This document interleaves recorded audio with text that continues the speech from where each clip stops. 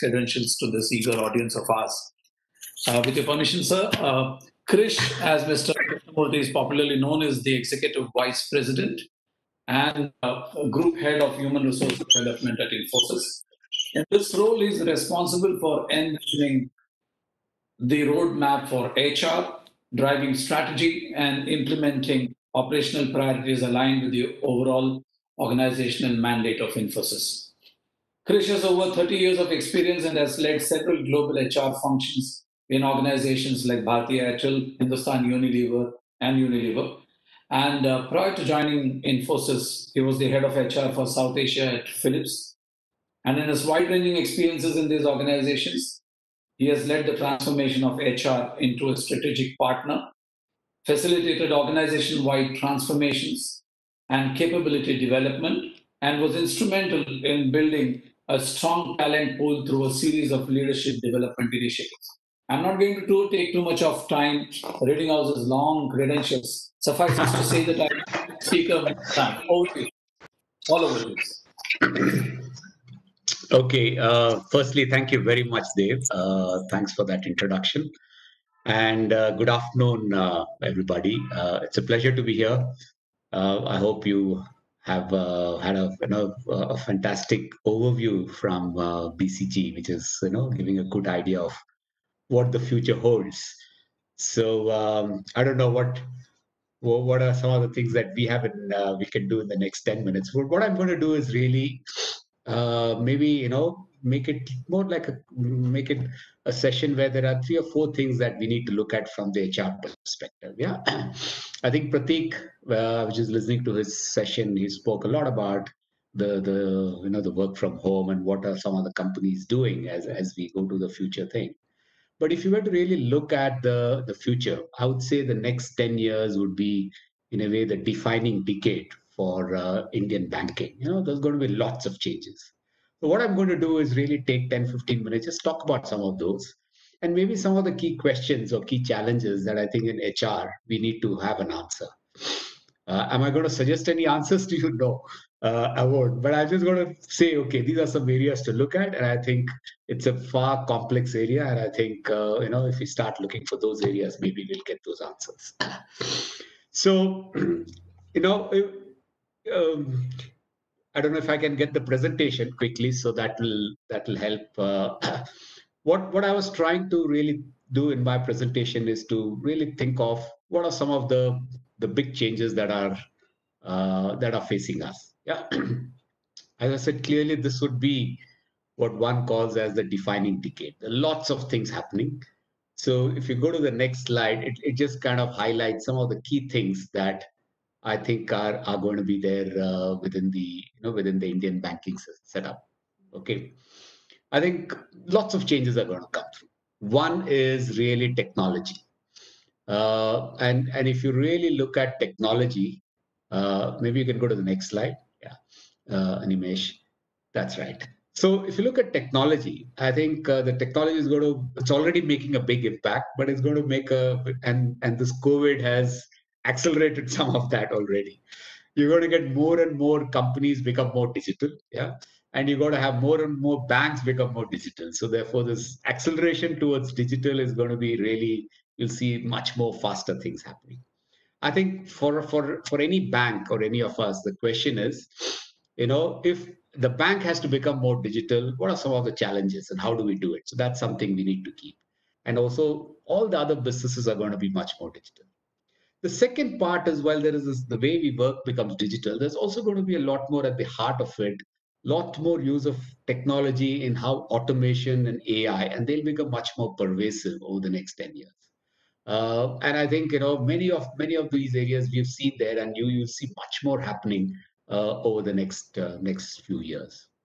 I think the third area, really, when you look at again learning from what COVID has taught us, you're going to really have lots more smart remote hybrid work and smart cities, smart offices. So this whole thing of digital or becoming lots more virtual, but using some physical is going to be a reality. So that's the other change that we're going to see.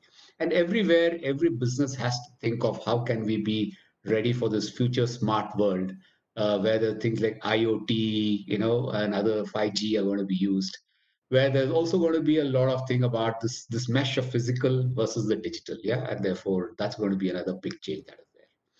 Of course, this whole environment, energy is there, but the heart of that will be a lot more focus on what I call the social impact and purpose, and I think that's going to be another drive that you will see as we go forward.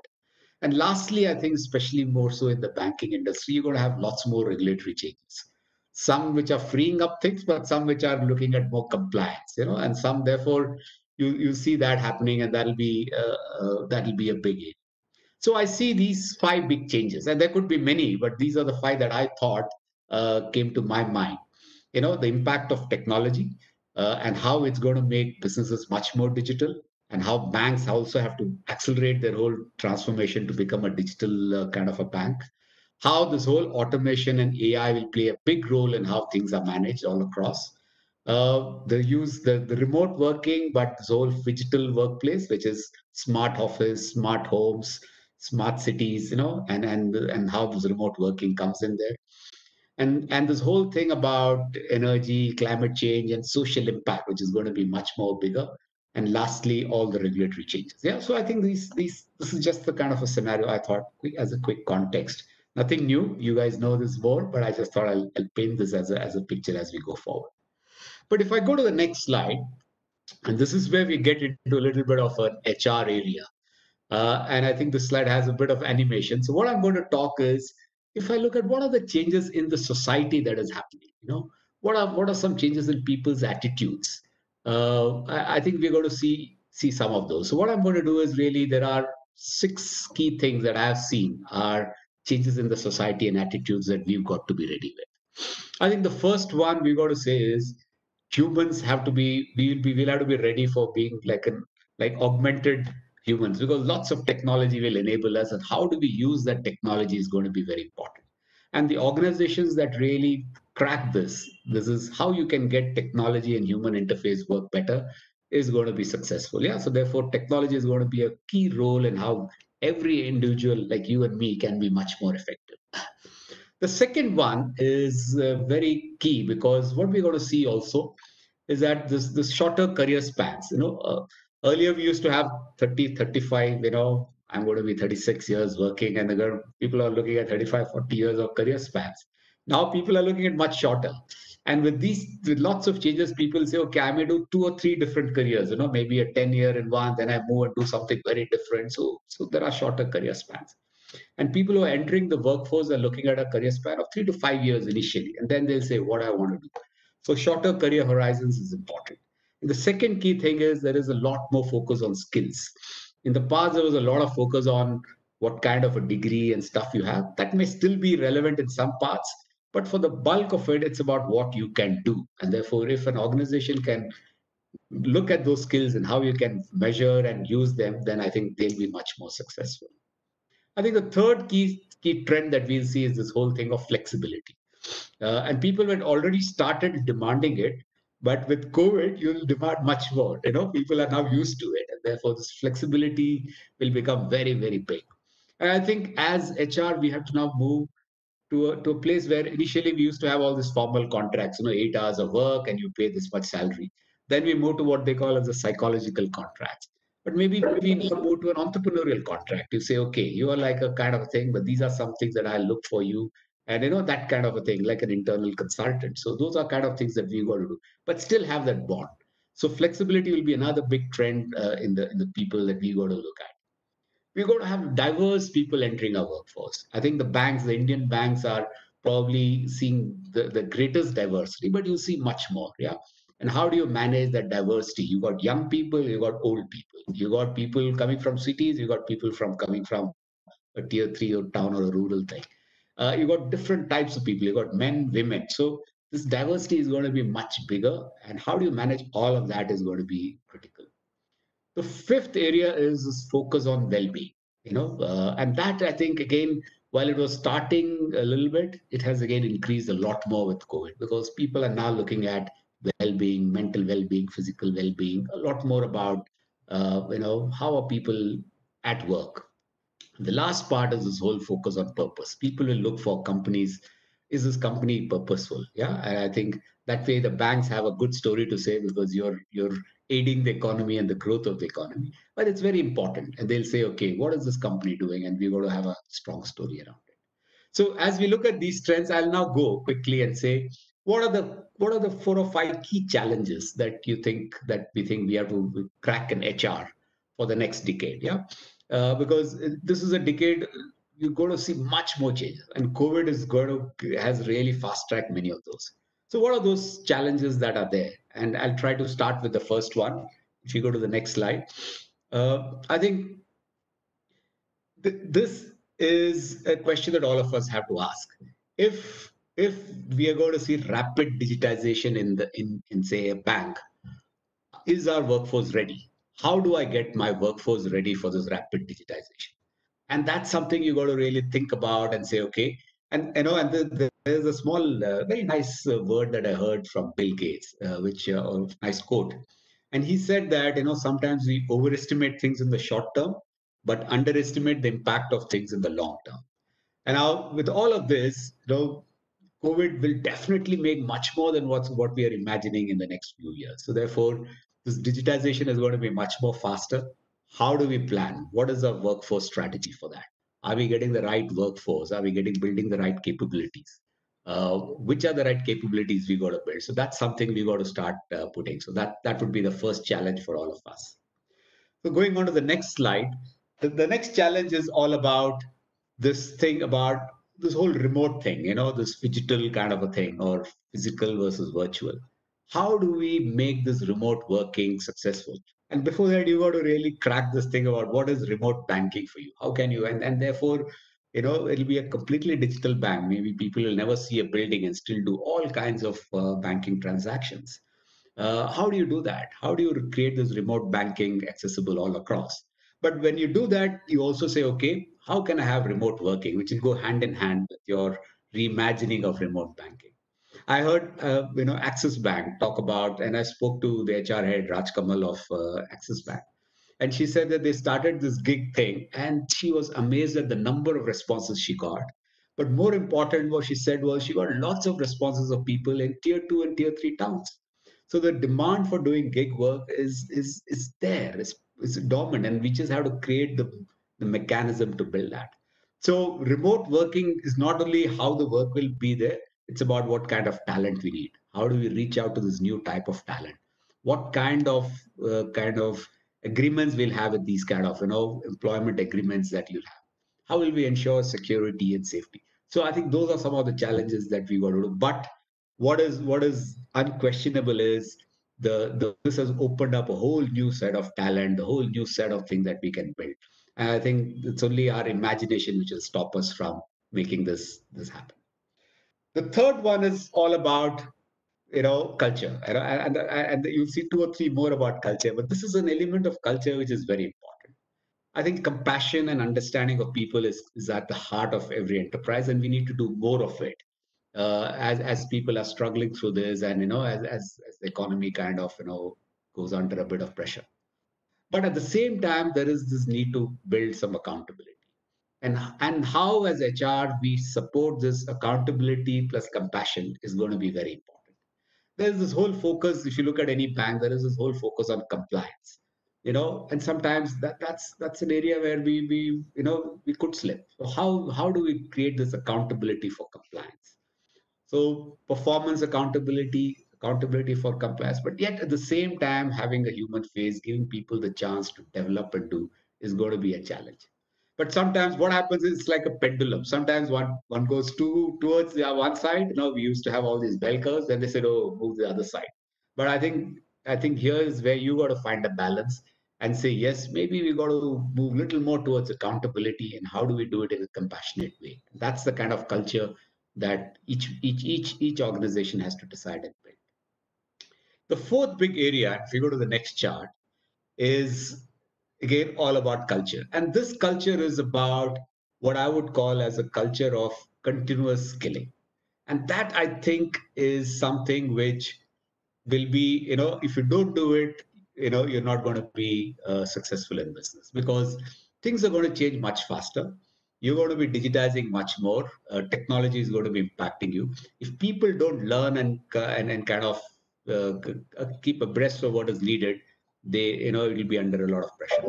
Your customers will demand a lot more. So you have to understand, customer understanding will have to improve and build that. So therefore, this is where we've got to build as as organization, build a culture of understanding what is needed, understanding the market, getting that need back to the organization, making people learn on their own, and that's critical. I think, and unless this culture of learning is there, and learning doesn't mean that you got to ensure that learning is deployed, and people who are learning and doing the right thing for the future are the ones who grow. That's the kind of culture that we got to build. So this is a big challenge, yeah. And I think remote has helped us provide lots more tools for learning. Even in our own organization, we've seen lots more people remotely, and the technology is going to give you so much opportunities for online and remote learning. But how do you really link it to the business, link it to what is needed in the business, and make people learn and deploy it and reward is going to be a big challenge for us. I think the last challenge is really to lead all of this is about leaders.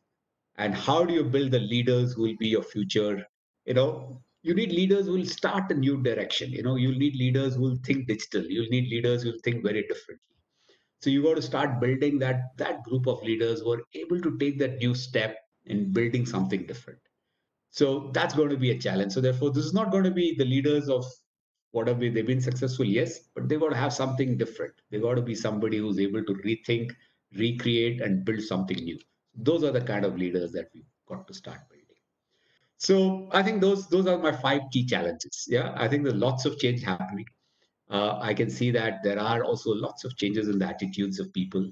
I've spoken about a few, but there are the 5 big challenges that in HR, every Indian bank will have to look at. Number one, this whole thing about how do I drive digitization and is my workforce ready for that? How do I train them? Number two is this whole thing of remote working, remote banking, and looking at alternate talent. What kind of talent and this whole workforce strategy, talent, making remote working work. All of that is going to be the second big area. The third one is this whole thing of compassion and accountability and creating the culture of really balancing these two. The fourth, again, to summarize, is this culture of continuous learning. That's going to be much more important in an industry like banking, where you're going to see much more changes through technology, regulation, and many things that are happening. And lastly, you need the leaders. You need the leaders who can lead all of these change. And how do you build them? And you got to start now and putting some bets and building them in a different way. So with that, I'll just end. I think thank you. I just thought I'll present some of the challenges that are there.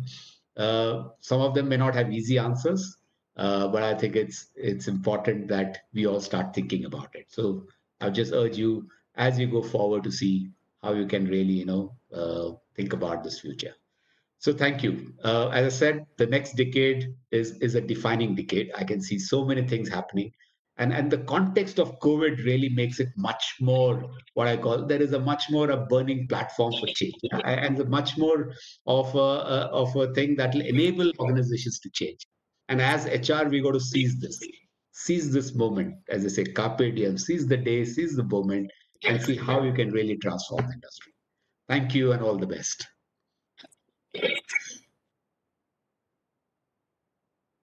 Thanks indeed. Mr. Krish. Pratik, any questions, any posers to Mr. Krish at this point of time? I think very nicely articulated. I think I like the way Krish summarized in these 5 buckets. I think it pretty much is a very important summary for all banks to take away. Driving digitization, remote working, compassion, continuous learning, and leadership. And I'm hoping that in the next panel, we'll be able to touch upon many of these issues because this is what we would like to also hear from our panelists, as in how have they lived through these over the last 6 months and what do they think lies in store as we move forward. Thank you, Pratik. I think, Dave, one more point is... Any of us, sir, Deputy Chairman, sir? Sorry, I'm sorry. Yeah. I have to unmute. Actually, this is some new normal for all of us. No? So mute and mute. So, thank you, Mr. Krish. Actually, it's wonderful. I think our views are same. Actually, we are converging on all our thoughts. For me, your last point is the first point. You said the leadership. Actually, it is the leaders who should have the vision, think about it. It starts from there. And once the leader is convinced this is how it is going to be, and the other things will flow. But then we have seen that drastic changes. We never thought that our people can adopt so fast for so many changes. Sometimes we underestimate things. So Yeah. I think the capability is very much there, and technology is going to drive the things. And anyway, for Infosys, is good business. So, so No, I think that's a very good point. I think we've also seen that the adaptability of people is phenomenal. Yeah, people have adapted to remote working. And I think I think as Indians and as generally people are much more adaptable. But you're right. We got to really put them in the right direction and make that change sustainable and really embed it. So that's important. Thank you. thank you. Thank you. Thank In fact, when the lockdown first time happened, and I serve financial services and I serve banks, many of our banking clients, all of their employees didn't even have laptops. They did not have VPN systems installed. So how do you get them to work remotely was a big challenge. And it took few days before things could even restart. Yeah. Your views, sir? See, sir, would you have anything to point out here to our No, keynote? uh, I think it's a very nice presentation by Chris, and he has bucketed it into a very nicely. These the questions, as rightly said by Rajkiran Raiji, is developing leader because in banking industry we need a leader at every stage. At a branch level, the branch head is the branch leader. Then you need a zonal level at a zonal leader. Then at a circle office level, at a head office level. So every vertical needs a leader to drive it. And developing leaders is who can adopt these changes and can transform the business is definitely an important challenge for the entire HR team sitting here. And I think the banking industry will have to work on it. Thank you very much, sir. Thank you very much, sir. So, Chris, sir, it was fantastic having you on board a very important pedestal for IBA, which we are incidentally doing it for the third year in a row. And we really look forward to having personalities like you when we do the physical aspects of the event. And more sooner than later, we plan to have physical events at IBA, and we surely look forward to you over there. And your notes that you shared with us are really thought provoking, especially the 5 mega trends that you spoke about and the key societal trends that you spoke about. So thank you indeed, Chris, sir, and thank you very much. Have a great day. Thank you. So It's a pleasure. so And all ladies the and best. gentlemen, thank you very much, sir. So, ladies and gentlemen, that was Mr. Krish Shankar, EVP and Group CHRO from Infosys, to have spared his valuable time to be here with us. We now conclude our inaugural session. I see the need to wholeheartedly thank Deputy Chairman Sir and C Sir and Pratik to have been around for this session. And we'll hear more from the gentlemen over the course of the day. With your permission now, we will conclude the inaugural session and we will